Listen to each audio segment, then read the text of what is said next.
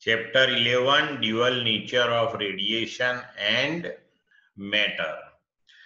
Now see, we already studied about electromagnetic waves. The electromagnetic wave theory suggested by Maxwell represented this thing. The light has a wave nature, and scientist Hertz experimentally proved this thing. So we can say this thing, it was established the light have wave nature, right? Then after, when the scientists studied about the experiment related to the electrical discharge in gas which one is placed at very low pressure, they discovered cathode rays. And later on, scientist Crook proved this thing. These rays emitted from the cathode are nothing but negatively charged particles. And then after Sir J.J. Thomson calculated charge to mass ratio for these negatively charged particles, and he named these particles as electrons, and electrons are considered as the fundamental particle of matter. And they calculated the speed of these emitted negatively charged particles from the cathode, and speed was 0.1 to 0.2 times the speed of light. Okay. Then in those days, when the discovery of electron took place, then after the study related to the structure of atom was started actually. But in those days, the important thing that was this one, light has a wave nature. That particular fact was established. Okay. And then after, when they observed some other phenomena, and later on we will discuss about this phenomena, and when they tried to explain these phenomena using wave nature of light, they totally failed to explain those phenomena. So see, electrons were discovered, the charged particles discovered, its charge to mass ratio calculated, then after Millikan calculated charge of electron, and then after mass of electron was calculated, and it was established light have the wave nature. Okay. But in those days, the important thing was this one, when from the metallic surface, means that cathode, when the electrons, means these negatively charged particles are emitted, then actually what happens so that these particles are emitted? See, we know this thing, metals have large number of free electrons, but these free electrons execute random motion inside the structure of metal, but these electrons can't come out from the surface of the metal, because see, that metal or that particular metallic crystal as a whole, it is electrically neutral. It implies that the net amount of positive charge and net amount of negative charge, that is same one. So as soon as from the surface electron try to come out, then surface becomes positively charged and immediately it pull the electron. So electron always experience a pull inside the metal, and due to that it will not be able to come out. But if electron have sufficient energy to overcome this pull, then definitely it can come out. It implies that to liberate the electron from the metallic surface or to make the electron free from the metallic surface, some minimum amount of energy is required. And that particular minimum amount of energy, that is called work function of metal. That is called work function of metal. And this work function of metal, that is denoted by the symbol phi 0, and it is measured in electron volt. Electron volt, that is the unit of energy, and it is defined like this: 1 electron volt energy, that is the energy gained by electron when it is accelerated by a potential difference of 1 volt. So 1 electron volt, that is 1.6 into 10 raised to minus 19 joule. Now, say, we discuss this thing. If we want to make electron free from the metallic surface, or if we want to liberate the electron from the metallic surface, then some minimum amount of energy is required. This particular energy that we can provide to electron by different means, or we can say by different processes. By 3 processes we can supply this energy to electron. Say, and depending on these processes of the energy delivered to electrons, these processes are named as thermionic emissions, field emission, and photoelectric emission. See, first one. Suppose the metal is heated, then electron will gain thermal energy. So when electron absorbs sufficient thermal energy, which one is equal to the work function of the metal or greater than that, then electrons will be emitted from the metal. That emission is called thermionic emission. Second thing, if metal is subjected to the strong electric field of the order of approximately 10 raised to 8 volt per meter, then electrons will be emitted from the surface of the metal, and that is called field emission. That is called field emission. Then photoelectric emission. Sir.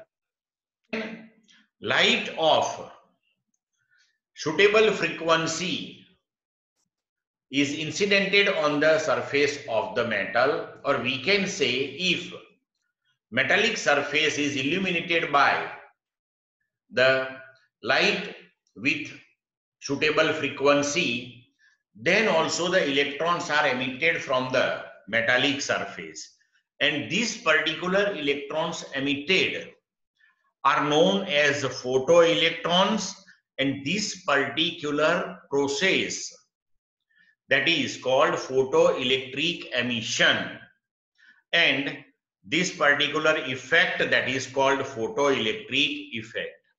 In this particular chapter, we will study this particular phenomenon of photoelectric effect, and we will discuss.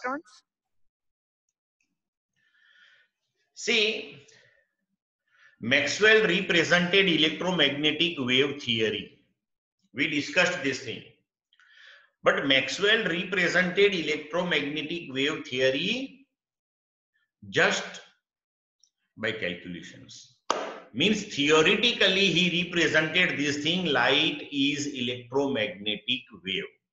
But in those days, experimental evidences were not there related to the presence of electromagnetic waves in nature.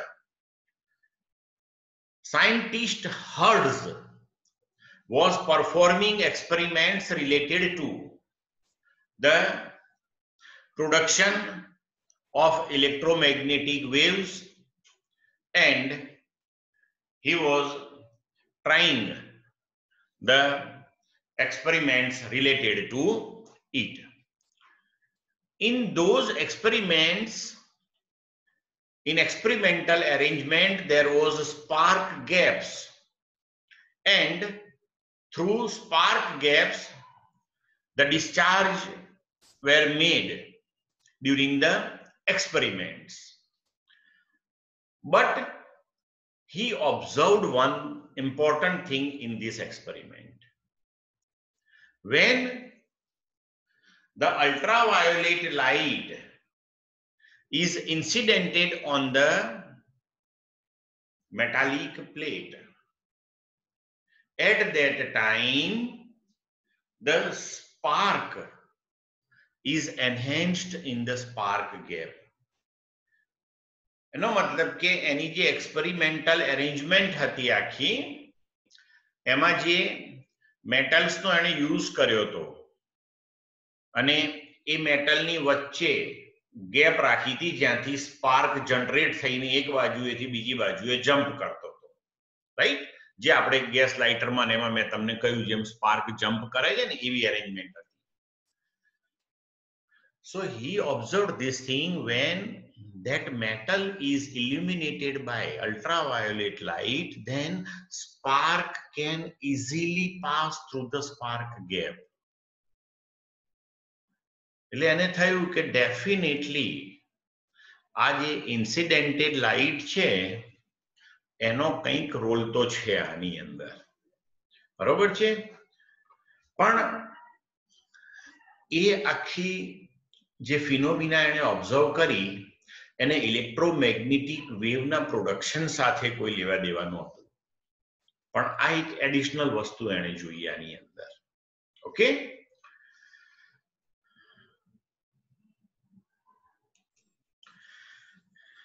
so then after scientists Horvath and Leonard performed some experiments related to the effect of light on the metallic surfaces.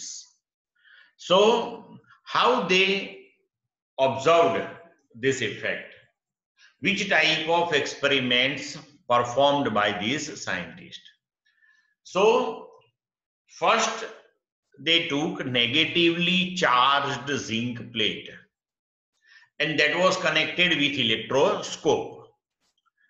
So when negatively charged zinc plate was taken, connected with electroscope, and then after it was illuminated by ultraviolet light, then they observed this thing, the negative charge on the zinc plate decreases. Then they repeated this experiment. Then after, the experiment was repeated by neutral zinc plate, and when neutral zinc plate was illuminated by ultraviolet light, they observed this thing, the zinc plate becomes positively charged. Again the experiment was repeated with the positively charged zinc plate, and when positively charged zinc plate was illuminated by ultraviolet light, they observed this thing, it becomes more positively charged, or we can say more positive. So all these experiments leads to only one thing. When the ultraviolet light incident on the zinc plate, negatively charged particles are removed from it, and these negatively charged particles are nothing but electrons. So resultantly, they proved this thing: when ultraviolet light incident on the zinc plate, electrons are emitted from the zinc plate. And then after, they repeated these type of experiments for different metals. And they observed this thing: when light incident on the metallic surface, at that time, in all the cases, the electrons are emitted. It is not happened. When the frequency of the incident light is equal to or greater than a particular frequency, then and then only the electrons are emitted.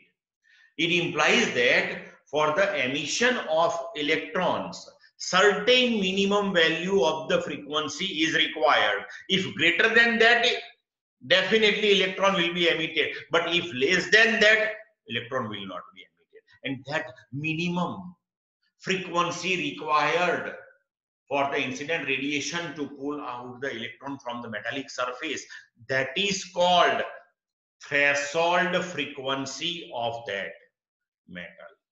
And this threshold frequency depends on the nature of the material of that metallic surface. The metallic surface which emit the electrons, that is called emitter plate. That is called emitter plate. And then with the help of these experiments, they found this thing: zinc, cadmium, magnesium, these metals respond ultraviolet light. It implies that when ultraviolet light is incidented on these metals, the electrons are emitted from it. Then some alkali metals like lithium, sodium, potassium, cesium, when are illuminated by visible light, they emit the electrons. And these electrons emitted are known as photoelectrons, and this phenomenon that is called photoelectric effect.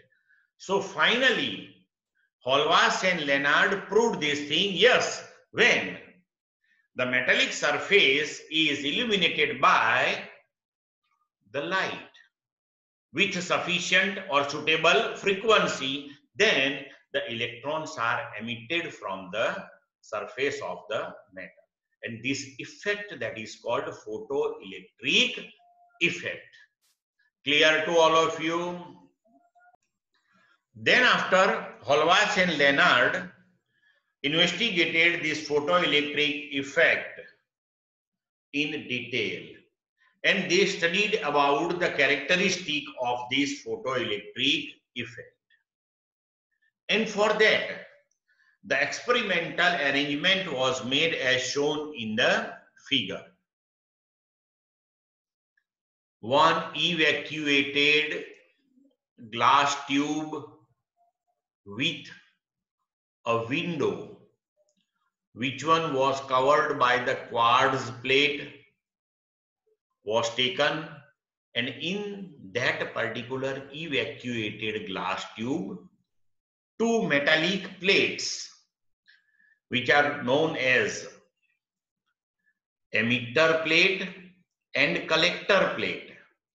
This C, that is the emitter plate, and A, that is the collector plate. Okay? And across these two plates, the battery is connected through rheostat and micro ammeter, and parallel to it, voltmeter was connected.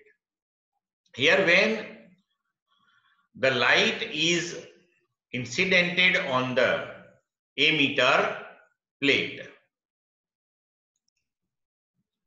So when light passes through this quartz window, it becomes monochromatic one.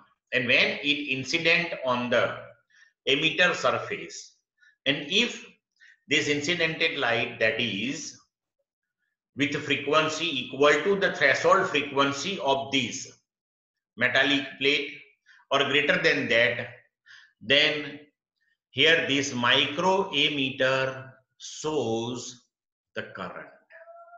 And this current constituted here, that is known as photoelectric current. Okay, so when here the current is constituted in the outer circuit, it implies that there is the flow of electrons in this outer circuit. So we can say this thing, when light incident on this particular surface, the electrons are emitted from it. If this light is stopped, then this current becomes zero. Okay. Now they studied the characteristic of this photoelectric effect in detail with the help of this experimental arrangement.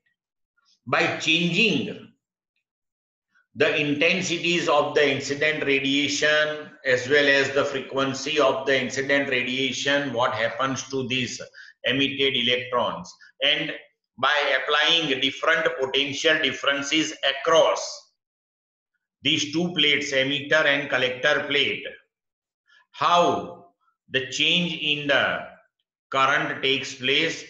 So these type of detailed studies were carried out by these two scientists. Clear? Now, in this experimental arrangement, we already discussed this thing. C, that is emitter plate, that is the photosensitive surface. When the light incident on it, the electrons are emitted. And these electrons emitted from the emitter plate are collected by this collector plate, that is represented by A. And now here, with the help of this commutator, we can change the potential at A and C. Initially, A is kept at positive potential. It implies that A is connected with the positive terminal of the battery. And then after, with the help of this commutator, we can change the potential. We can connect the collector plate A with negative terminal of the battery. And then after, by changing the potential across collector and emitter, with the help of this rheostat, one can carry out the study related to the effect on current. And that potential difference can be measured with the help of this voltmeter. And now, by changing the intensities of the incident radiation, you can repeat the experiment. Similarly, by changing the frequency of the incident radiation, you can repeat the experiment. Okay. Now say,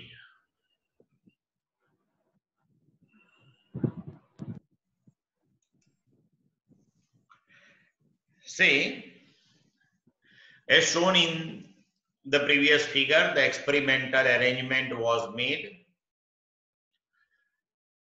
Then first,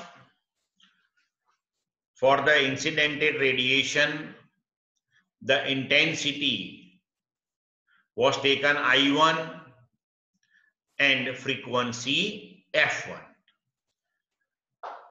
Now, applying different potentials at collector, the photoelectric current was measured, and the graph of photoelectric current versus voltage was prepared. Say, for incident radiation, the intensity is I1. Then, at zero potential, the current obtained, that is this much. So, electrons emitted reached to the collector and current was constituted in the outer circuit.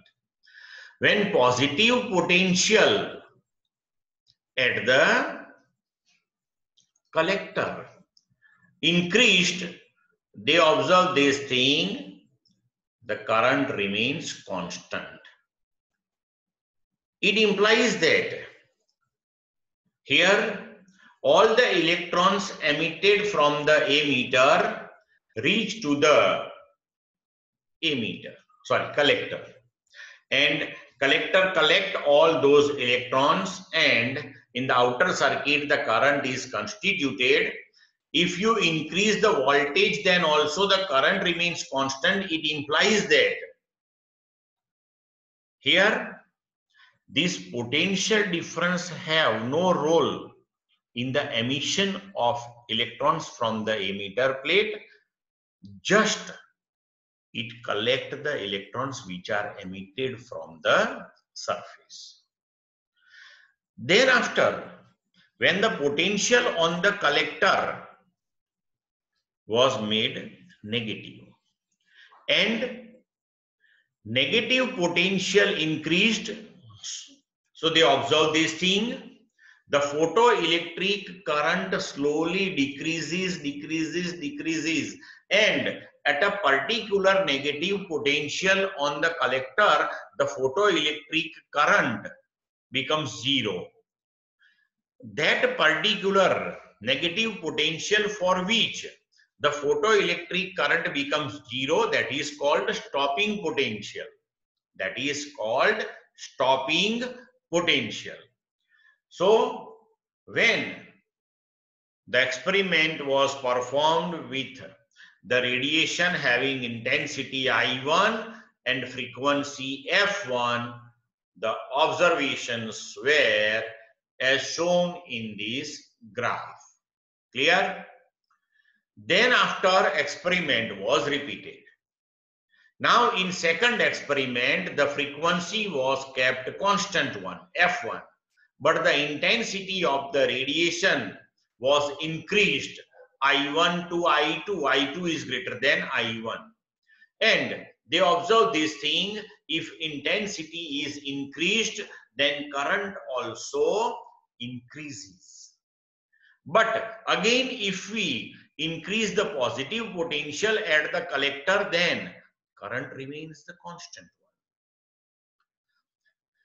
one. Then they observe this thing, when negative potential on the collector is increased, the photoelectric current decreases, and finally at the same stopping potential, the photoelectric current becomes zero. Third time the experiment repeated. Again the frequency was kept constant and intensity increased to I3. Again they observe this thing, the current increases. Here current increases from this to this. If positive potential at the collector is increased, the current remains constant one. But if the negative potential is applied and is increased, then photoelectric current decreases, and again at the same stopping potential, it becomes zero. Then after, the experiments were repeated like this. See, in this first set of experiments, the frequency of the incident radiation was kept constant and the intensity of the incident radiation changed. Then by applying different potential differences across these plates, which type of changes takes place in the photoelectric current were studied. Then in the another set of the experiment, they kept intensity constant and frequency was changed. See, first intensity was kept constant, I1, and frequency F1, this observation. Then after keeping intensity constant I1, the frequency was increased F1 to F2, and they observed this thing at positive potential. The current is the same one, but the negative potential applied and increased, then no doubt photoelectric current decreases, but it becomes zero for the voltage which one is greater than the previous one. Means this stopping potential V02 is greater than V01. Again, by keeping this intensity I1 constant, the frequency increased F3 and the experiment was repeated. Then they observe this thing, the current remains constant one, but when the negative potential is applied, the stopping potential again increases. So in this way, the experiments were performed and the results were represented here graphically. And they finally concluded this thing, the relationship between photoelectric current and intensity of light, that is linear relationship. Means as intensity increases, the photoelectric current also increases. And when the relationship between photoelectric current and intensity of light represented, they obtain the straight line graph as shown in this figure. Clear? And these graphs we already discussed. Okay. Now, this one was experimental study of Holwas and Leonard related to the characteristic of photoelectric effect. Repeating the observations from experiment. See, experiment was performed with the help of the radiation with different intensities and different frequencies. And the graphs were plotted for potential difference across emitter plate and collector plate and photoelectric current. First, by keeping frequency constant F1, F1, F1, the intensity of the incident radiation was increased. Then they observed this thing, as intensity increases, the photoelectric current increases. But if the positive potential at the collector is increased, there is no effect of it on the photoelectric current. Means photoelectric current remains constant one. But if on the collector negative potential is applied and if the negative potential is increased, then the current decreases, and for a particular negative potential at the collector, the photoelectric current becomes zero. That particular negative potential for which the photoelectric current becomes zero, that is called stopping potential. And see here, then after, by keeping intensity constant, when the frequency of the incident radiation was increased, then they observe this thing, if intensity is the constant, then the current obtained, that is the same one. Again, if the positive potential increased at the collector, the current is constant one. But when the negative potential is applied and is increased, no doubt current decreases, and finally at a particular value of the negative potential, current becomes zero, and that is the stopping potential. But here, as the frequency increases, the stopping potential also increases. Clear? And if the frequency is kept same one, the stopping potential remains the same one. If the intensity is increased, current increases. But see here, if the frequency is changed, there is no effect on the current of the frequency. So these type of observations were observed by these two scientists. Clear? So from these experimental observations, one can easily conclude this thing: photoelectric current directly proportional to the intensity of the light. And if we plot the graph of photoelectric current versus intensity of light, then it is a straight line graph. Similarly, if we increase the frequency of the incident radiation, then stopping potential also increases. Means stopping potential directly proportional to the frequency of incident radiation. So if we plot the graph of a stopping potential versus frequency, then that is also a straight line graph. Okay, but that particular graph intersect the frequency axis at a particular point, and that particular frequency at which this graph intersect the frequency axis, that is the threshold frequency. That is the threshold frequency. Okay. Now see the summary of experimental features and observations.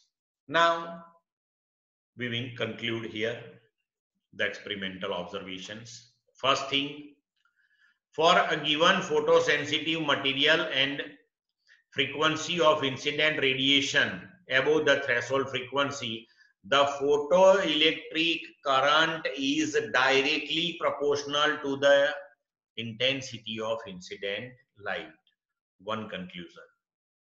Second thing, for a given photosensitive material and frequency of incident radiation, saturation current is found to be proportional to the intensity of incident radiation, whereas the stopping potential is independent of its intensity.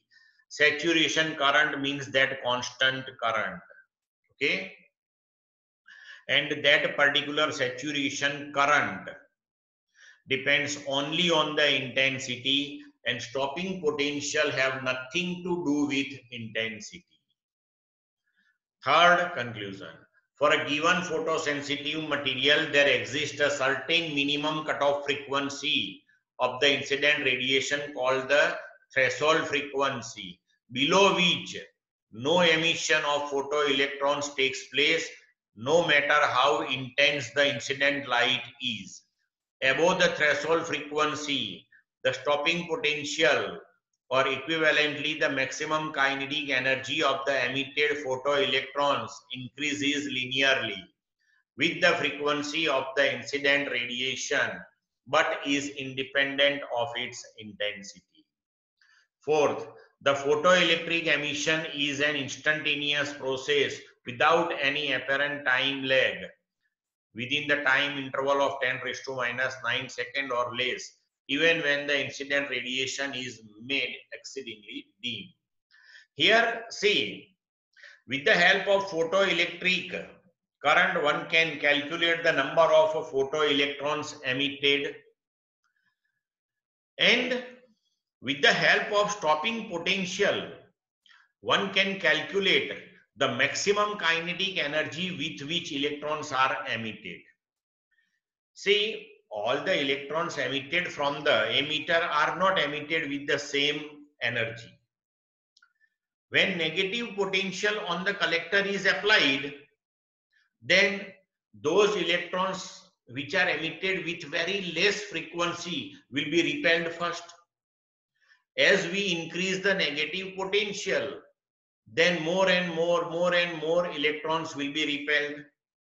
And at last, at a stopping potential, when the electron which one was emitted with maximum kinetic energy is stopped, then the photoelectric current becomes zero.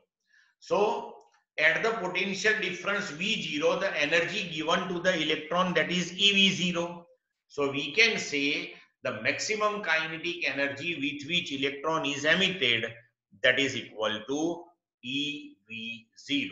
So we can say this thing here, the stopping potential that depends on the maximum kinetic energy with which electrons are emitted, and that depends only on the frequency. It have nothing to do with intensity of the light, because when the frequency is changed, stopping potential is changed. Means frequency is changed, the kinetic energy of the emitted electrons also changed. So these are the conclusions. The photoelectric effect shows this thing. The number of electrons emitted from the emitter plate, that depends only on the intensity of the incident radiation. It have nothing to do with frequency of the incident radiation. The maximum kinetic energy with which electrons are emitted means the energy of the emitted electrons, that depends only on the frequency of the incident radiation. It have nothing to do with intensity of the incident radiation. And this particular phenomenon, that is instantaneous one, that is instantaneous one. Now see here the controversy. It was established the light has a wave nature, okay? And according to the wave theory of light, energy and intensity are associated with each other, and it depends on the amplitude of the wave. We give the definition of intensity of the wave like this: the amount of energy passing through any surface per unit area per unit time normal to it, that is called its intensity. Okay, so if intensity is more, then that particular light is more energetic. But here we observe different thing. Experimental results shows this thing: photoelectrons emitted with energy that does not depends on the intensity of the incident light. And wave theory says this thing: energy and intensity are associated with each other. And as per wave theory, frequency have nothing to do with energy of light. But here experiment shows this thing: the frequency is associated with energy. Okay, energy of the photoelectrons depends only on the frequency, because as frequency changes, energy changes. This thing can't be explained with the help of wave theory. Second thing, photoelectrons are emitted immediately on making light incident on the metal surface. Okay, actually electrons within the metal are under the effect of certain forces, and we must supply some energy to it. But if we consider the wave nature of light, then that wave, when incident on the metallic surface, then as the amplitude of it absorbed, the energy is absorbed by the electron. So when in this process electron absorb the sufficient energy, then after it will be emitted. It implies that as per the wave nature of light, when the light incident on the surface and electron is emitted, in this process there must be some time difference. There must be some time lag. But here experiment shows this thing, this phenomenon takes place instantaneously. Within the time interval of 10 raised to minus 9 seconds, the electron is emitted. Okay. Then as per the wave theory, if less intense light means dim light, that is a weak light. But if the light is dim, it is with very less intensity, but if the frequency is a sufficient one, means equal to threshold frequency or greater than that, electrons are emitted. Yeah. But wave theory says this thing, if dim light is there, if light is with very, very less intensity, then this phenomenon can't take place. It implies that, in short, we can conclude like this: the wave theory totally failed to explain this photoelectric effect. And how can you deny the wave nature of the light? Because with the help of the wave nature of light, one can explain the phenomena like interference, diffraction, polarization, all these things. And experimentally, you can observe this particular phenomena just like this photoelectric effect. So you can't deny that wave nature of light also. So this one was the biggest controversy in those particular days. Clear to all of you?